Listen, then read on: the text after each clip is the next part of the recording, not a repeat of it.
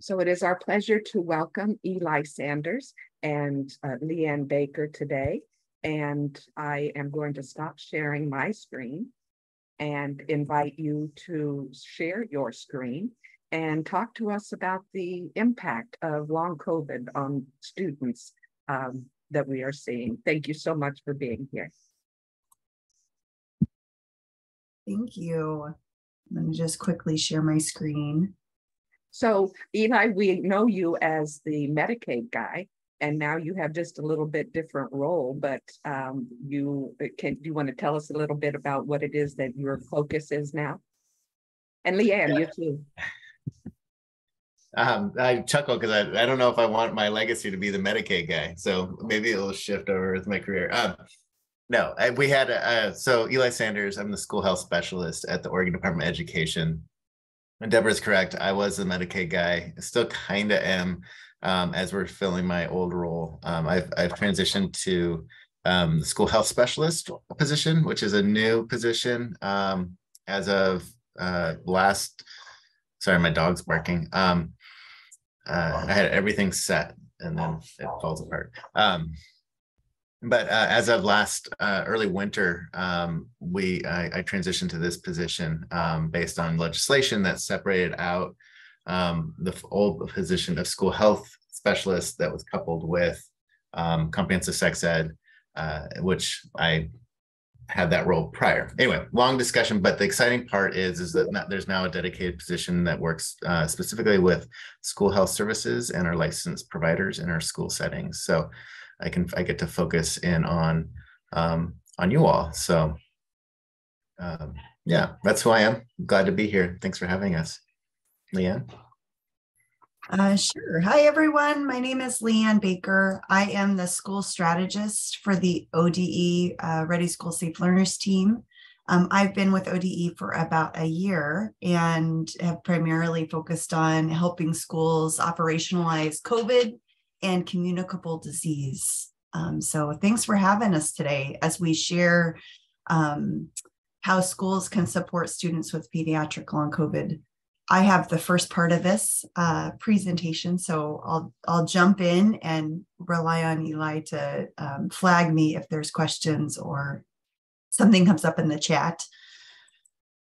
The first thing we want to share is that much of the information we're going to share with you today comes from a team of doctors at OHSU. This past summer, we teamed up with OHSU to develop a presentation and train teams in ODE and OHA on pediatric long COVID. So Dr. Vaz, Dr. Case, Dr. Hall, and Margaret Wolf collaborated with us to develop this information for you all. And to share what they're seeing in their pediatric long COVID clinic. So Eli and I will do our best to answer your questions today and share what it is we learned at that training and this knowledge, but just be aware that our learning is still continuing, and we can certainly take back questions to the OHSU team as well. I would also add and want to recognize that you are all the licensed medical staff in the room today, so not LeeAnn and I. And so I've done my best to try and pronounce the medical terminology and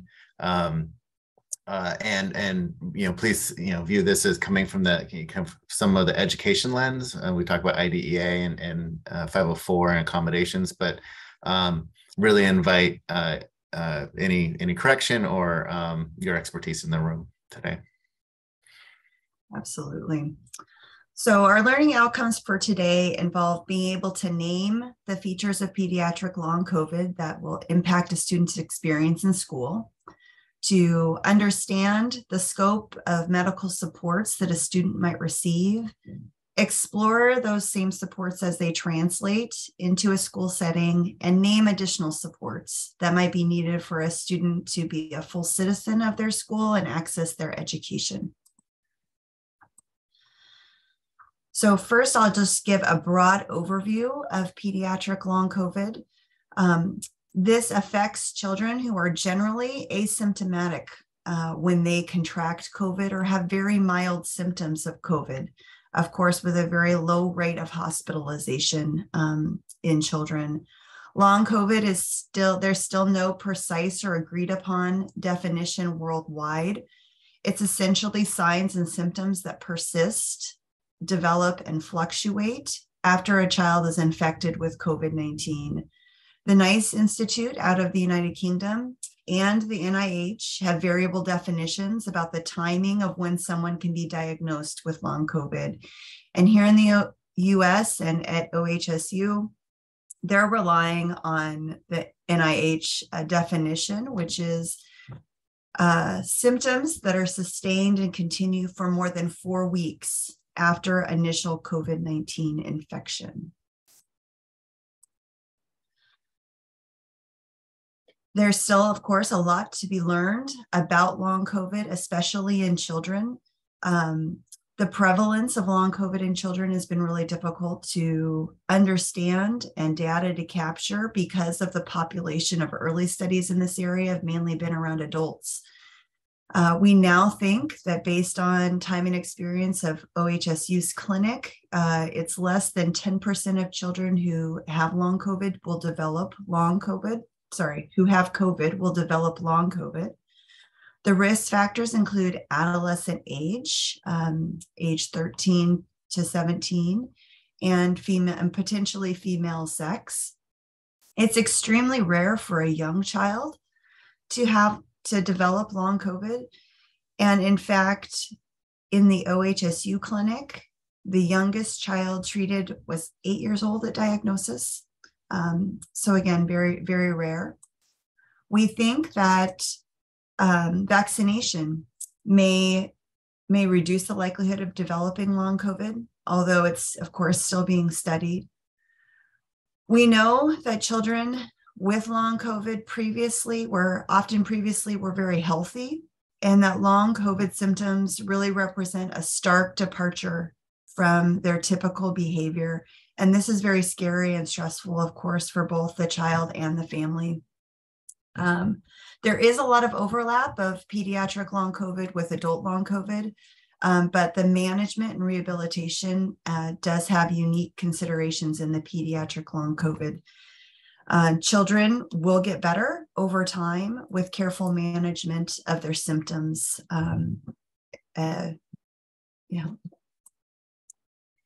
This slide represents just the diversity of symptoms and various organ systems that can be involved with a child with long COVID. We'll be utilizing this slide later on, but it also serves as a way of demonstrating just the diversity that a child can present with. The OHSU team has bolded the symptoms that they most commonly see in their clinic. I'll share the handout with you all so that you can have this in the chat.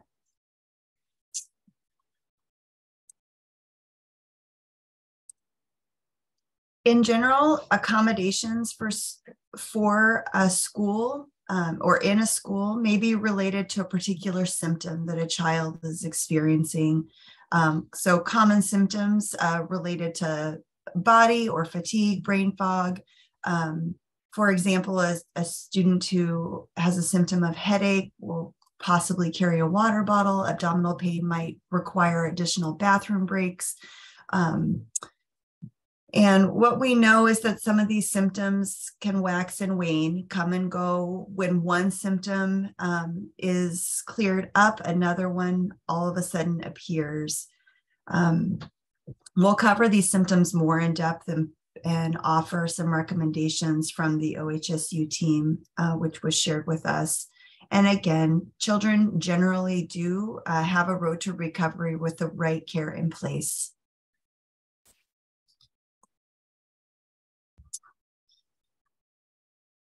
And this slide just really acknowledges that a lot of our kiddos have had effects from the pandemic, but long COVID is a bit different. So it's an abrupt change from a child's just typical behavior or their baseline.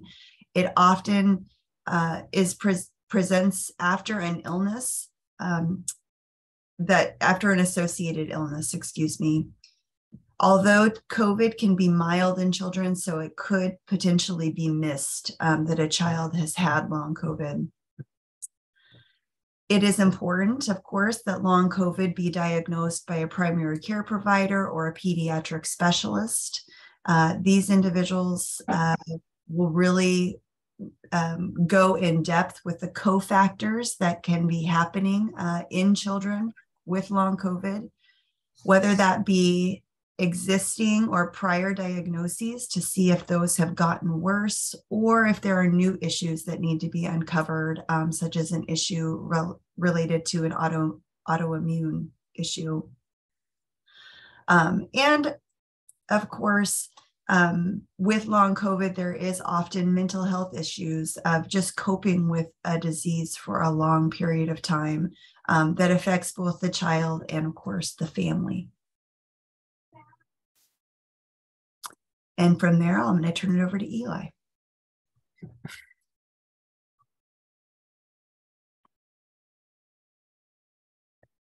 Great. So in a school setting, sorry, I'm looking because my son is supposed to be walking out the door to school, and he's entering my office here. So quick. Can you drop off the snack at school? Yeah. What? Is your mom dropping it off? Just dropped it off here, but I need you to take Okay. it. Right now. I can't. How are you doing? I'm sorry, everybody. I'm on a meeting. I can't. I'll be done at 9:20. So you should take it with you. Okay, you can drop it off.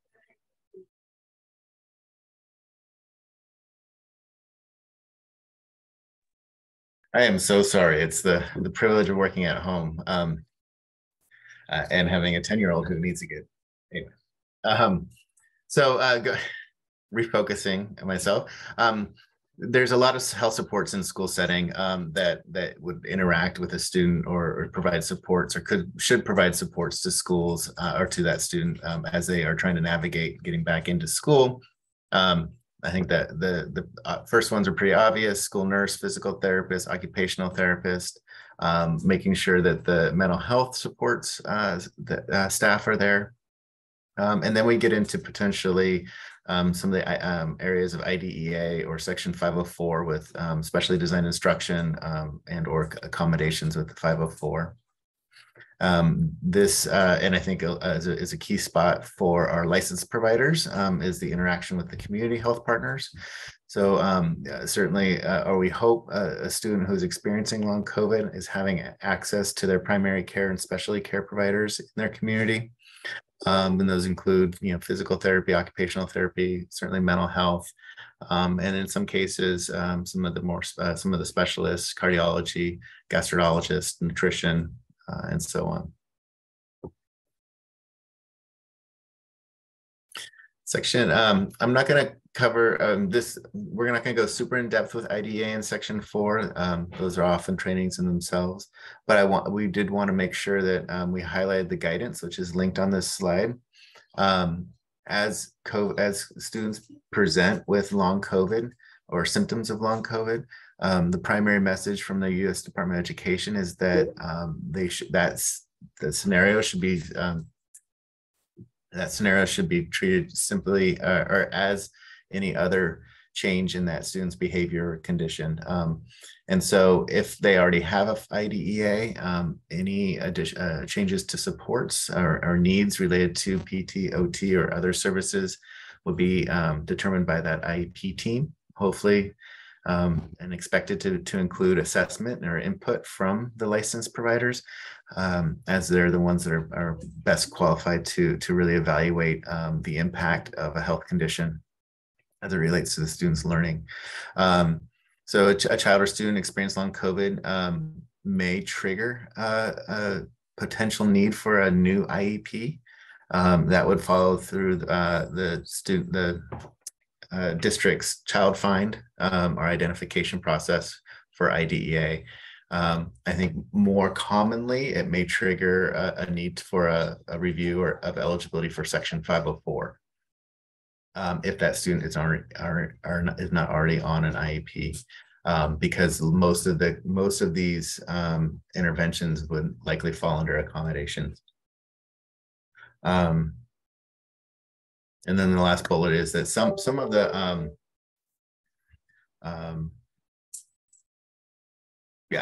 so triggering more services, and in some, I think, limited cases would trigger a new eligibility under IDEA. Next slide.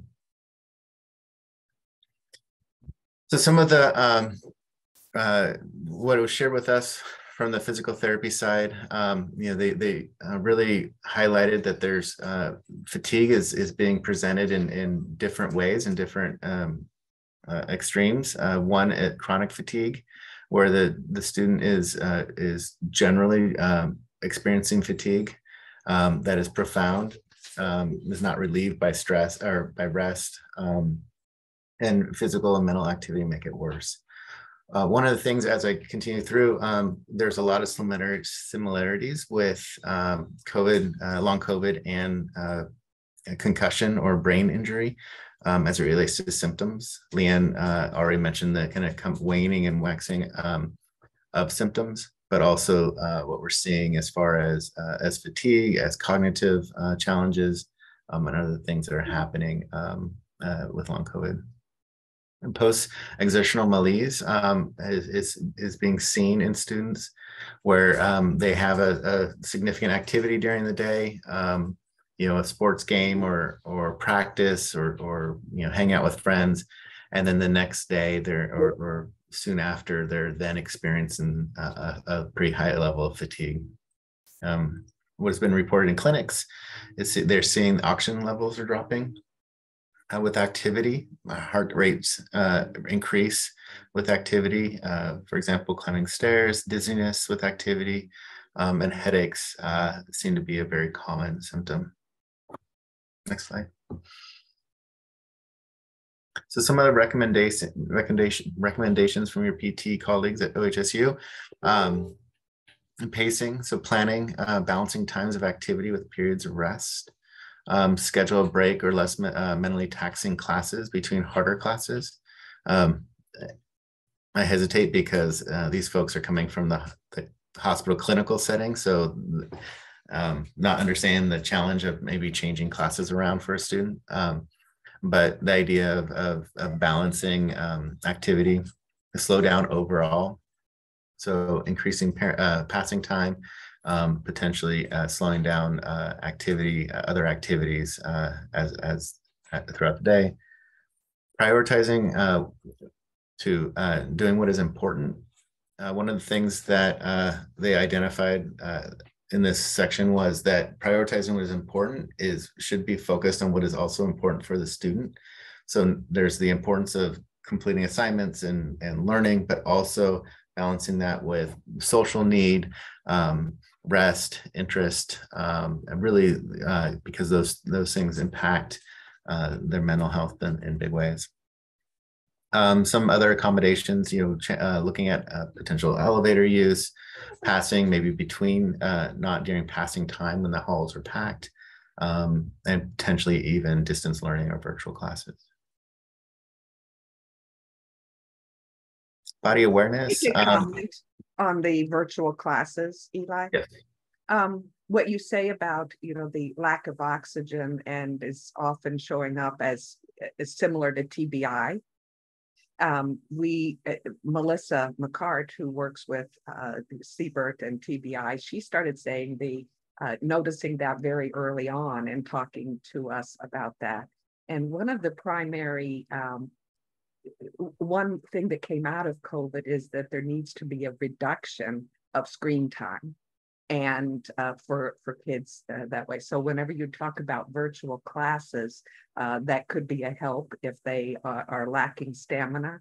But the constant screen time has also been something that it really needs to be monitored. And I could share some of Melissa's data, but going to the CBERT site would help you to see some more recommendations for supporting kids with TBI. So just wanted to throw that out there. No, absolutely. It's a balancing, yeah, and I don't know if I relate this. My oldest son, he's 21 now, and fortunately recovered, but he had a severe concussion in middle school. He fell down on a lunch table, and had symptoms for quite a while. And as a parent walking through this, that's kind of where I relate. There's this balancing effort of trying to keep the student engaged, and active, but also healing and taking the rest and the time and reducing that visual stimulation. And they talked about that, that visual stimulation or any stimulation can exaggerate the symptoms that they're feeling, and potentially delay healing. And so balancing how you're providing the medium of what you're providing instruction, I think, is really important. And so virtual versus written work being sent home versus, and those, I think that's where it really comes into play, everyone's expertise here as far as individually what that child needs at the moment, and how that, and how best to support the family and the student. I absolutely agree. The screen time, I fight it with that kid who just went to school. But in all seriousness, I agree. These are, I think, and going back, IDEA 504, very focused on the individual needs of the student, not a general policy on, so maybe opposed to what we saw virtual learning happen during COVID, as kind of general population. We're moving everybody or probably the big segments of our student body to virtual. We need to look at the needs of the students who are involved most. Yes, I'm trying to balance that. Pain management. So the pain, as it relates to long COVID, is primarily with headaches, and related to maybe some of the ongoing symptoms of the impact on the brain. They also reported muscle and bone aches, some general body aches, and so general pain management strategies need to be considered. And then the progression of treatment or intervention they warn can be very slow as the student progresses. It's not, we're not seeing overnight change, but slow progression as students are receiving therapy. OT, you'll see some similar things as far as it relates to occupational therapy.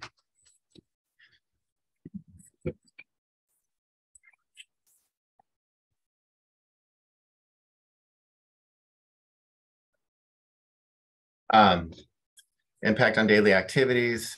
So they're seeing challenges with our students who are experiencing long COVID with self-care activities. Examples that they provided during this session was, a varsity athlete having a hard time completing daily living activities. So showering, remembering to brush teeth, certainly having a challenge completing normal chores. Participation in leisure play, so not having energy to participate maybe in swim practice where in the past they were excited to, or at least engaged in. School engagement, certainly difficulty completing homework, attending to class, or remembering what was just said. So conversation around directions, and providing instruction in a way that's that students can process. Social participation, so hang out with friends, or difficulty tracking conversations in group settings, and using calendars or tools to stay organized. So just the organizational cognitive functioning is challenged. Next. Some of the recommendations. Again, these, and I think we're going to go through a little breakout or a little activity. These are prepared by non-school based clinicians, and so I think it's important to give that grace, but also hopefully we can expand on some of these. School homework listening to textbooks, assigned reading as possible. So we're looking at text to speech and other accessibility tools where that may be relied upon. Some read out loud or read to self exercises, teach backs, pacing, taking breaks, monitoring length of homework or complexity of homework, looking at staff, parent, and peer homework support. I would also add support in general, just as it relates to impact of symptoms that may be present one day and not the next. Again, similar to concussions or similar, or not even day to day, but hour to hour, where symptoms change. Helping parents create daily schedules and routines that students can manage. So maybe reduction of activities or happenings during the day, bringing it back down to basics and then building back up.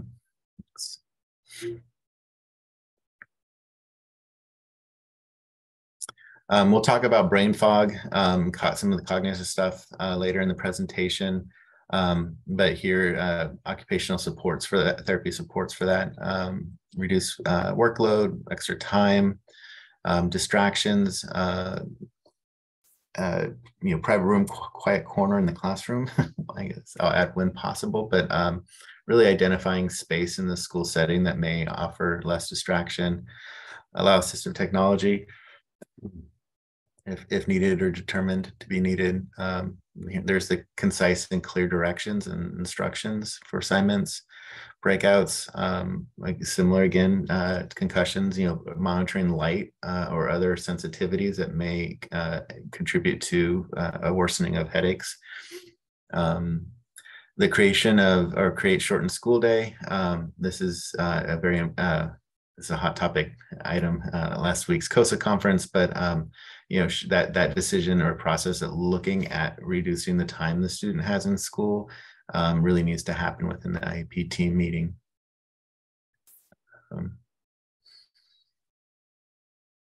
Headache management. I think folks are probably pretty aware of our medication administration guidelines and rules, but working with the doctor within and making sure the orders are in place and the information is present for medications related to managing headaches. Hydration, they hit upon multiple times. That's a primary thing to ensure that students have access to. Routine, insomnia and other sleeping challenges occur with long COVID, and so making sure that sleep is happening. Our families are supported around adequate sleep, as well as eating. And there's your limiting screen time, Deborah. So making sure that screen time is kept in check. And then self-care around meditation, deep breathing, so stress management and pain management. I think a lot of these, Eli, are things that we should all be doing. Right. When we talk about mental health, I think all of us have been taxed the last couple of years and really need to remind ourselves for self-care too. So a lot of these things I'm internalizing. Well, and as I heard this presentation for the first time, I hope it's pretty normal to kind of reflect on my experience during the pandemic. And, and though I've been vaccinated and boosted, I've had COVID twice now, and kind of starting going, what was there, is there an effect that I maybe I just worked through or lived through? And, in this situation, we're talking about, where students are really, highly impacted. But, I think to Deborah's point, we've all been impacted by COVID, whether it's just our children or not just our children, but our children or family members or friends, in many different ways. And so, yes, I absolutely agree. So with a lot of the information with the information that we present, which there's a lot of information, we'd ask that folks, and I don't know our breakout room capacity during this presentation, but we'd like to take a moment. We have a link, I believe, in the chat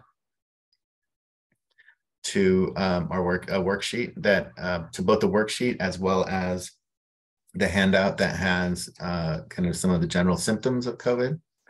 And we'd like to take a second to pick your brains and your expertise as far as what some of the accommodations that we talked about may be implemented as it relates to each symptom, as well as potentially other accommodations that we didn't mention, that from your experience working with students and families and teachers in schools, what may be important to implement or to think about as you're seeing a student come in with some of these symptoms. And so do we want to share? So what we've done in past virtual presentations is utilize a Google Doc.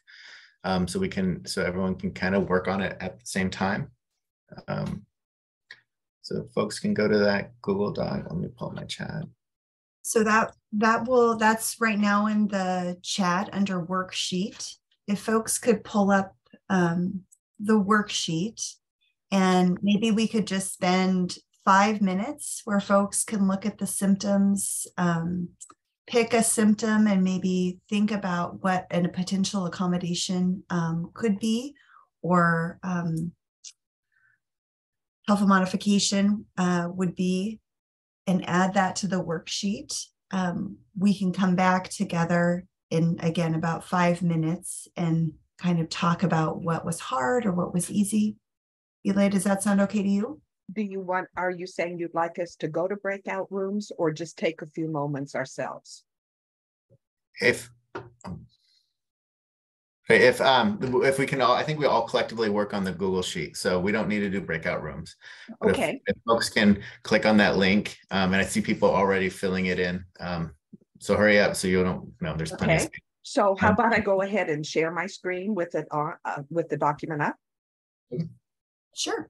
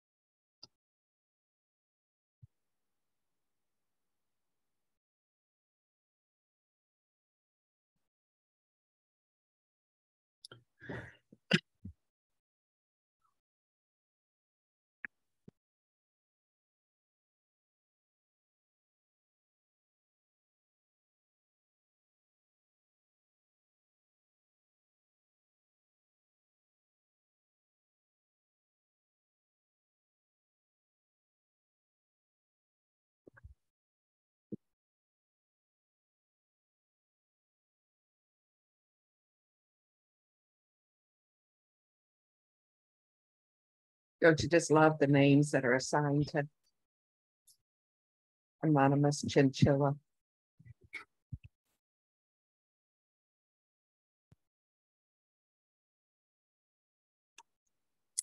My 10-year-old and I are doing a COVID study where we're doing weekly swabs, and we get to pick an animal, and he picked slug for me. Slug. And hawk for him. I don't see anonymous slug on here, but that would be me.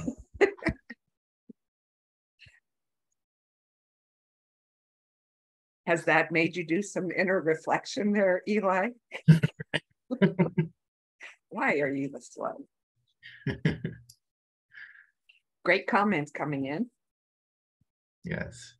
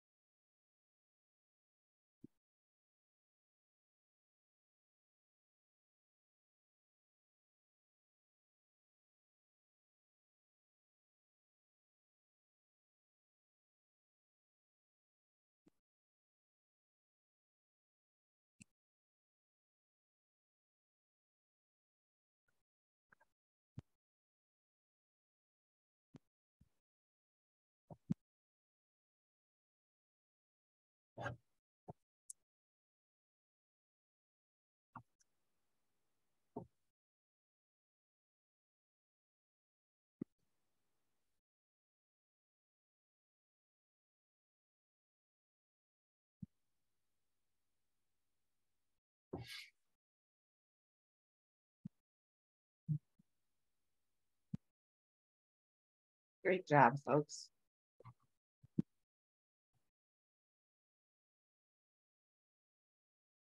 Maybe just one more minute if there's any other thoughts.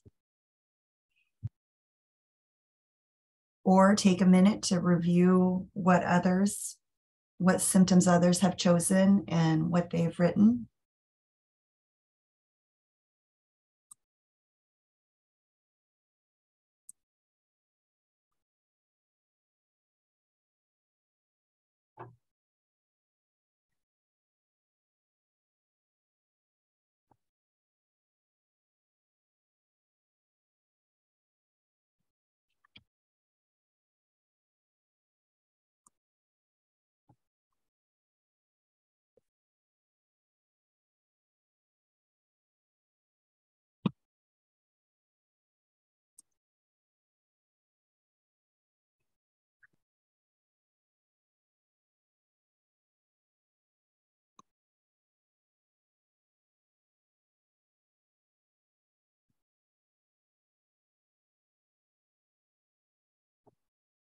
I wonder how many of you are actually working with somebody who has been diagnosed with long COVID.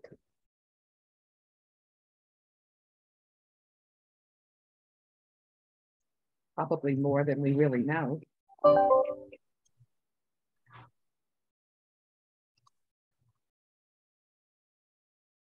Our OHSU team certainly talked to us about and shared with us the difficulty of receiving a diagnosis at this time, of how little is known about it, and the barriers to even get to the OHSU clinic is substantial, and how they do feel like there are many children dealing with the after effects of COVID in profound ways that are not able to have the care or receive the diagnosis that would put them in this group to make sure that they have the accommodations. Look how long it took for TBI to be put in that thing, and it's still having the diagnosis. I know credible history and all of those pieces have to come into play because it is so new and so abstract, maybe. Absolutely.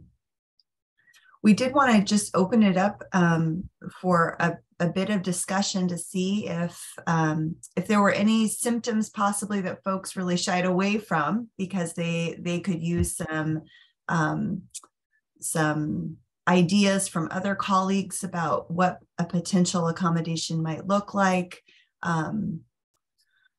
or possibly they know that would be very, very challenging in a school to deliver.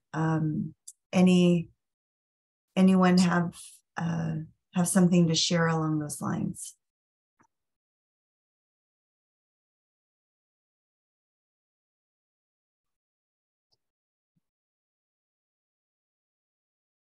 I can share. I noted just the lighting sometimes can be a challenge. I know some classrooms you might be able to put some lamps in, give the kids some sunglasses, but that might be a difficult one to adjust, especially if like in the gym and that type of area, that type of lighting might be a challenge.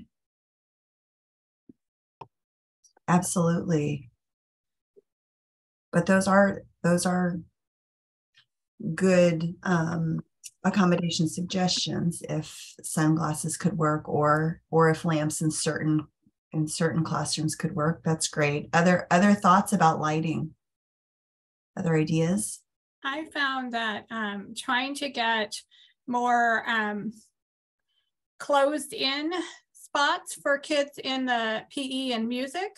So using like refrigerator boxes or big dryer boxes and creating a cocoon so they can still listen and hear, but they feel safer. So almost like a calming station within those larger unstructured environments. So they're still accessing their education. It's a challenge. And I'm hoping that maybe ODE could bring that to life in terms of things that we really need to see happening, because it's not just kids with this level of trauma, but it's happening across the board. So. Absolutely. Thank you for that. Yeah, I can, I'll share that with our PE health specialist to start with. Thank you. Other thoughts on this, the symptoms or potential accommodations? We have a little bit more. I'm looking at, just, with a student who may be experiencing any of these, just the potential mental health impact. And this is I think common with students who experience disability, is the potential of embarrassment or frustration with ability, like a change in ability or those kind of things. But self-esteem takes a beating. Yeah. The other thing that comes to mind, this is definitely can impact our students, but it's going to impact our staff too, and accommodations they might need to. So I don't know, maybe you'll have that later, but everyone in the school setting could be impacted. And as I read through those solutions, again, they are things that could be universal changes in a classroom, because lighting can be harsh for a lot more people than just those who are diagnosed. Calming strategies can be helpful for all of our students and us. Absolutely.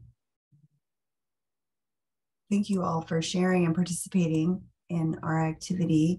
I'm going to go ahead and reshare my screen and move into neuro recovery. So here we're in this section, we're really talking about the mental health and neurocognitive impacts of long COVID on children. And OHSU's Dr. Hall shared this information with us and really acknowledged the growing epidemic within the pandemic, and that is the childhood mental health crisis. That there's been a notable increase in onset of psychological symptoms in youth during this pandemic.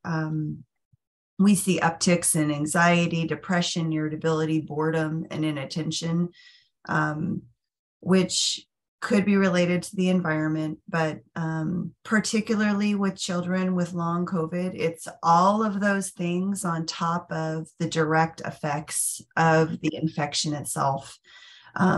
That can lead to changes in cognition for those kiddos. And the most common mental health concern that doctors see with adults with long COVID is anxiety or increased stress and worry. And there's emerging literature that's also showing a similar pattern in children, particularly the anxiousness piece. This is becoming more prevalent with kids with social anxiety. So there might be a kiddo with hesitation to go to school, and it will likely be amplified even more with a child with long COVID. Also, adolescents and young adults with disabilities have had differential impacts related to anxiety during this pandemic, especially those that identify in minoritized racial groups. So something to consider. Changes in mood, depression, and anxiousness are all interrelated and often go together. So this is very well documented in adults with long COVID. Depression in children often displays a little differently as changes in mood, which may be uncharacteristic for youth. So increasing irritability, even for a child that's already irritable, increasing irritability. I have a teen. And a kiddo who's really not wanting to return to an activity that they once enjoyed. So again, hard to sleuth out what really is causing this, but neurocognition could be causing this behavior. Other elements of concern, of course, is suicidality for our adolescents ages 12 to 17. We saw in the U.S. emergency room visits for suicide ideation that attempts started to increase in early 2020, the onset of our pandemic, but those increased levels have sustained over time, especially for adolescent females, which is a particular concern. I would like to make a comment, LeeAnn. I know when we think about mental health in our schools, many people, the first thing they think of is our school psychs, but our OTs, our therapists it is within their scope of practice as well to really address mental health. So this group is really in tune to some of these factors. So welcome any comments about that for those of you who work in this area. Yes, thank you, Deborah. And that just and to piggyback on that conversation as far as it's not thinking out of the box necessarily, because those who are in the box already know that you are key participants in, for example, a school mental health team, or certainly working with a student who's struggling with mental health issues. But we're sharing that information to administrators and others who are looking at how to best respond to this mental health crisis that LeeAnn just, school nurses as well, that are medically licensed providers have training and expertise in this area that should be included. Absolutely agree with you, Deborah. Thank you. Dr. All also shared this slide on brain fog and shared that brain fog really is a commonplace term used to describe cognition in a lot of different medical conditions, where brain fog is really described as feeling confused and focused, disorganized, and forgetful. And he described it as related to the inflammatory aftermath of COVID-19, where the brain's inner pathways, are so intricately connected that inflammation really clogs those pathways and is believed to cause this fog.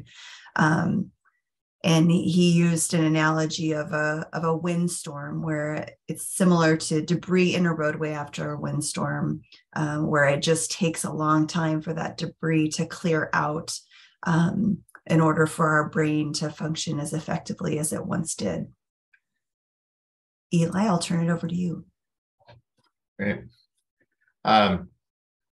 I keep going back to concussion here, and some of the same accommodations that we may provide to a student who's been diagnosed with a concussion or brain injury.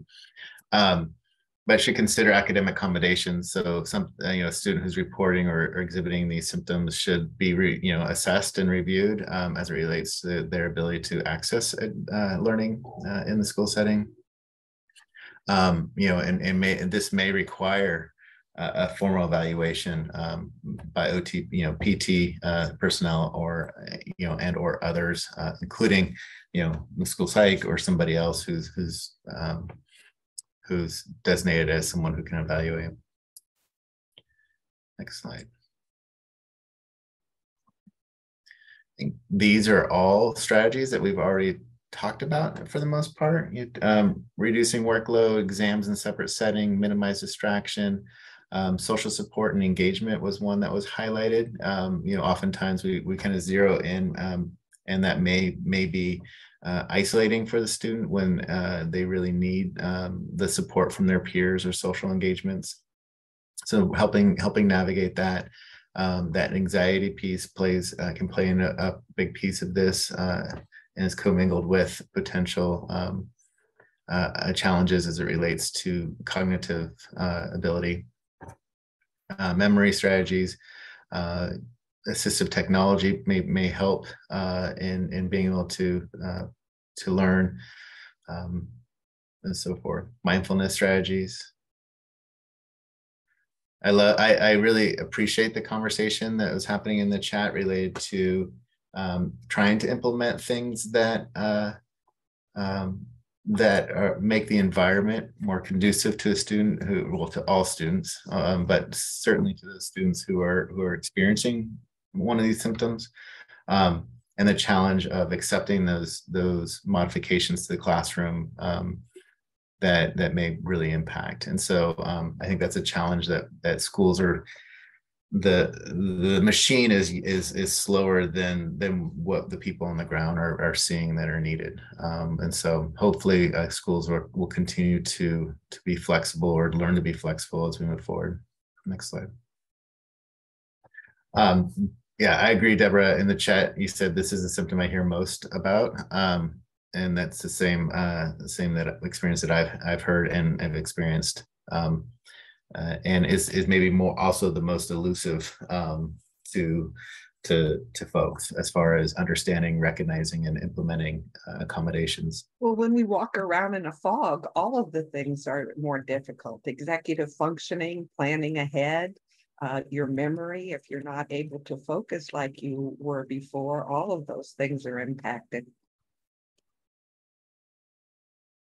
Eli, I see in the chat a comment from Mike saying, I'm hoping to hear some examples of what specifically designed instruction might look like for a student with long COVID, and some IEP goals that could potentially be.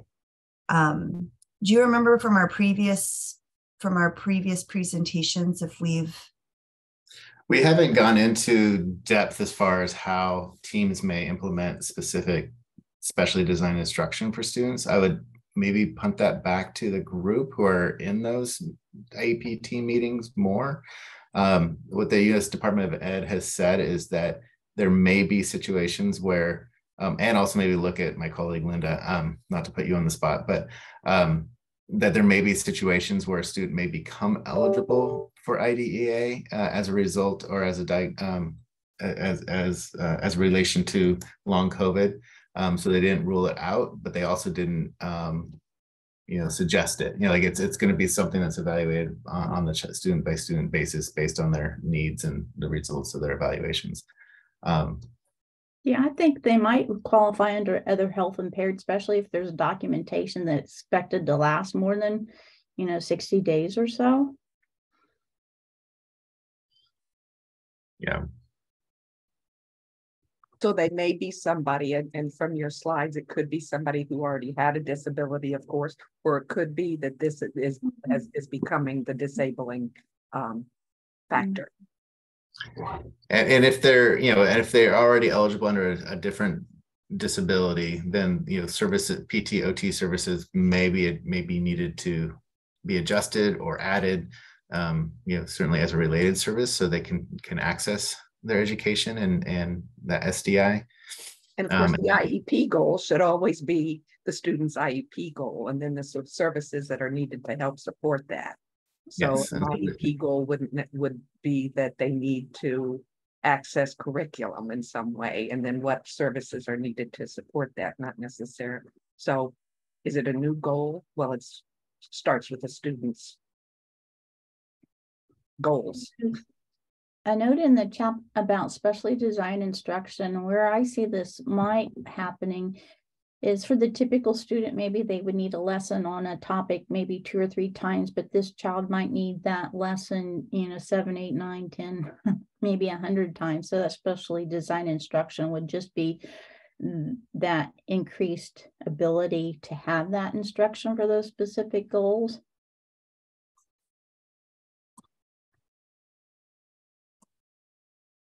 Great. Thank you for that. Eli, I was thinking that, so we normally go back to our worksheet and add in kind of those neuro accommodations or thinking about the neuro symptoms. But I know that we just have a few minutes and I want to make sure that we do have time for questions. So Eli, I was thinking that we would move on to the case studies. Yeah. So I think, yes, we've got about 12 minutes left, and let's talk about the person.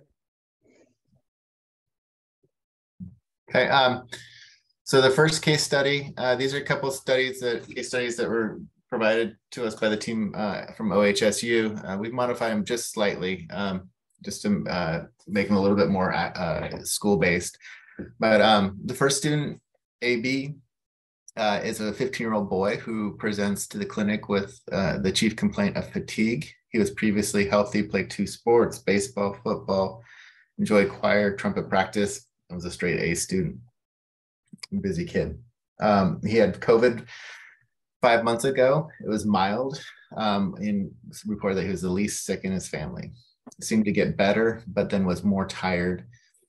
He wants to participate in soccer, tries to do practice, but feels like he ran a marathon afterwards. Has gym class 3 times a week, feels tired after choir and band practice. Because he feels so bad after activity, he is scared about doing anything at all. He experiences his heart racing, sometimes feels like he'll pass out, daily headaches, challenges with mental health because of feeling ill for so long. Parents say that he's after practice, he spends the next day in bed. He can't come down to eat dinner. They often bring him food. He is tired appearing, but his overall exam is normal, lab work normal, neurocognitive testing shows just a new bit of mild inattention signal. So if AB walks into your school, what are some of the things that the school community or team should do, can do? What's your thoughts on this?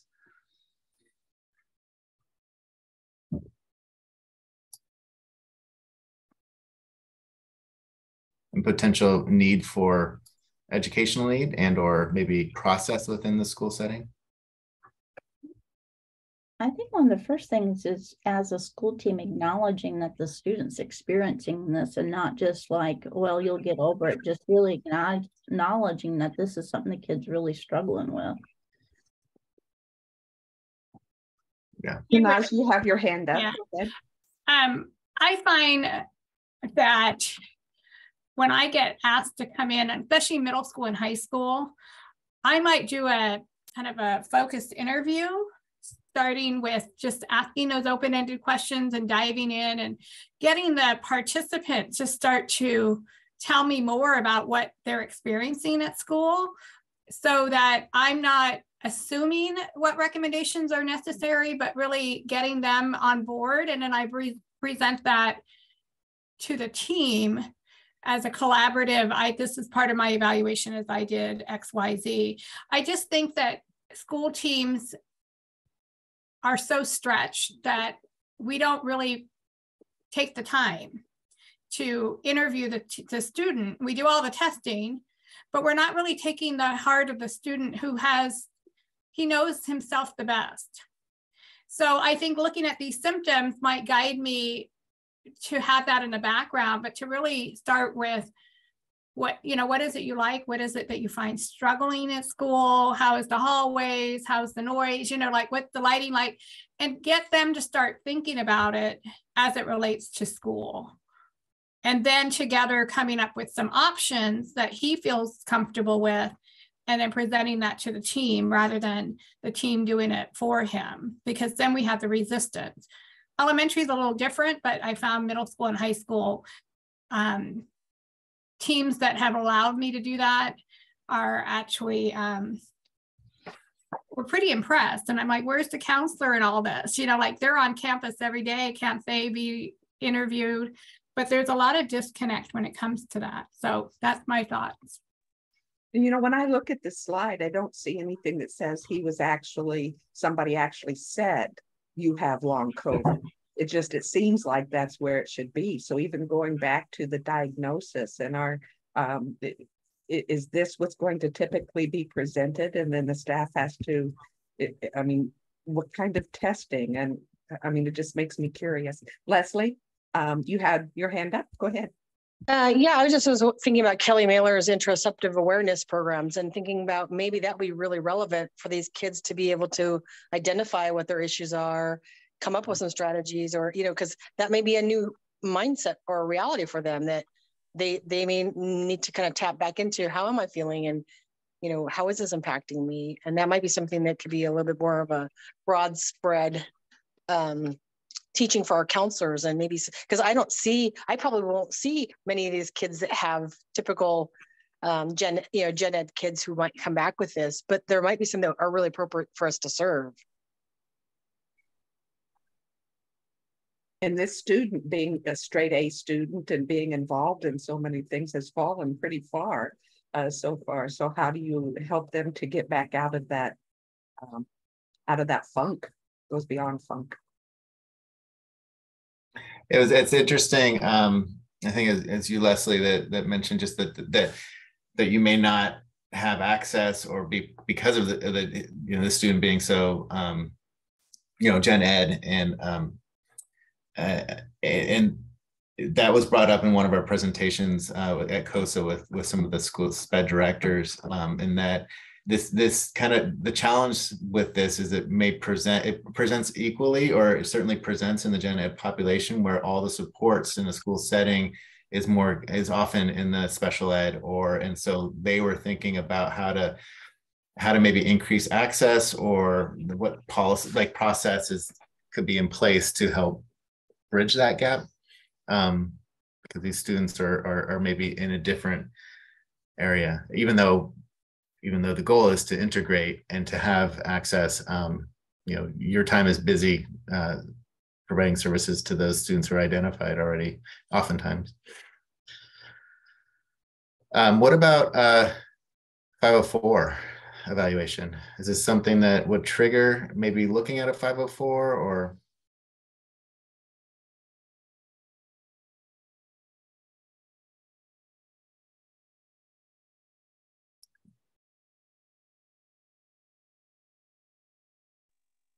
I would think maybe that would be the case, because what about a student who has rheumatoid arthritis, who has flare-ups, but might be a gen ed kid, and once in a while they're going to have some challenges, because this might come in waves. It might not just be one steady progression to a point of improvement, or I think as more stresses and fatigues and other things happen to students, they may have, like a TBI, more ongoing involved symptoms throughout their lifetime, and we're just not really there yet. But I feel like the mental health as a whole is sometimes, one of those things we're not really always super great at keeping track of for students in schools. Right. Or supporting. So. And I think, it's important to remember also that 504, though diagnosis, it can be helpful, doesn't require a diagnosis. It can be based on the disability that's being presented, and the need for that student to have accommodations. So it is potentially a tool, and ensures that access to those services. Yeah. I thought maybe we would just open it up for general questions for these last few minutes, and I'm sure that Deborah has some final thoughts. So that Monica, I always have final thoughts. I don't always have it. You don't always have the soapbox to give them. But Monica Clark, I see you have your hand up. Share with us. I just have a question for Eli and LeeAnn about what did you get a sense from the medical team how often they're willing to give this diagnosis of long COVID to kids, how much they're seeing it, and how often they're giving that kind of diagnosis? I'm just wondering, because it seems like it's difficult in the adult population for adults to get that diagnosis of long COVID. Did they say anything about that? I'm just curious. It would seem even harder in children to me, but I don't know. Did you guys hear anything about that? Just curious. I did get the sense that by the time a child and family had made their way to the OHSU pediatric long COVID clinic, that the diagnosis was confirmed at that point, that the children that they were seeing had significant impact on their lives. But they spoke at length that they are, of course, very busy, but that they know that there's all kinds of children that are having impacts that either can't make their way up to see them, or are being missed. Just don't have the support, the equal access to healthcare that we have. So so it was my sense that the probably, I'm sure it's not every single case, but the majority of those that they see at the OHSU clinic were receiving the diagnosis, but they also just recognize that they see nowhere near the children that are being impacted by it. Eli, did you hear anything different? No, I got that same sense. And because we're living it and be studying it at the same time, LeeAnn mentioned that less than 10% of but there's some studies that showed a much higher level of long COVID in pediatric populations, and so they're still trying to zone in on what they think is actually the number of pediatric patients that are impacted. So we're building the airplane while we're flying it, or trying to keep the airplane up while it's being built.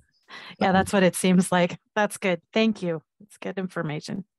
And so often, we who work with our learners who have documented disabilities, we know that if you make something better for a person with a disability, that it makes it better for everybody. It's really hard to step back and look at that when things are so busy and crazy, but it is about giving kids choices, making sure, first of all, that we consider who's going to be coming to our classroom.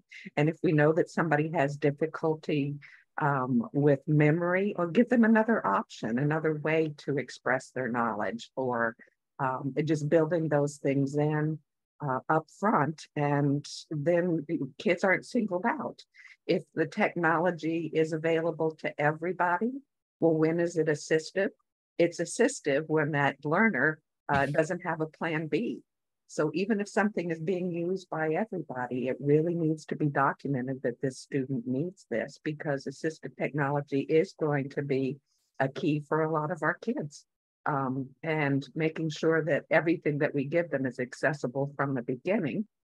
Linda Brown and I are always on our accessible educational materials soapbox, but just making sure that we're considering who's coming to our classroom, and helping them and involving them, because we're all about student voice, student choice, and having our students help us to know what choices should be in the classroom. So I don't know if all of that made sense, but there are some things we can do one-off. But when we look at each of our disabilities, there are categories, low incidence or otherwise. We can see similarities, that universal design, a multi-tiered system of support can provide some of those solutions. These are some of the mindsets that are starting to change. And as Eli would point out, the funding for working individually with kids comes from a specific spot. So providing supports for all kids is a shift. But these are some of the ways that we're helping folks, or helps that folks are learning to work with and support beyond their caseload. So it really comes back to providing universal supports for kids. So these are topics, these are things that are coming into conversation, and it seems like they all come back around to, you are the folks providing access for these kids.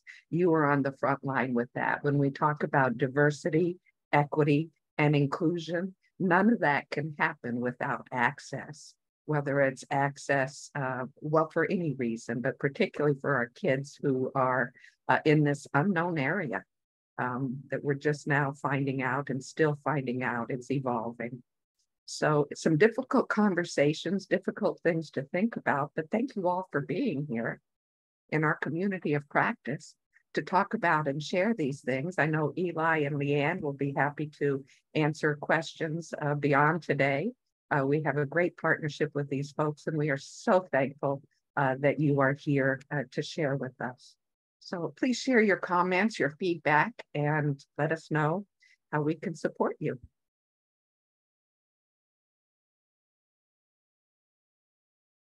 You can turn off the recording, Chandra.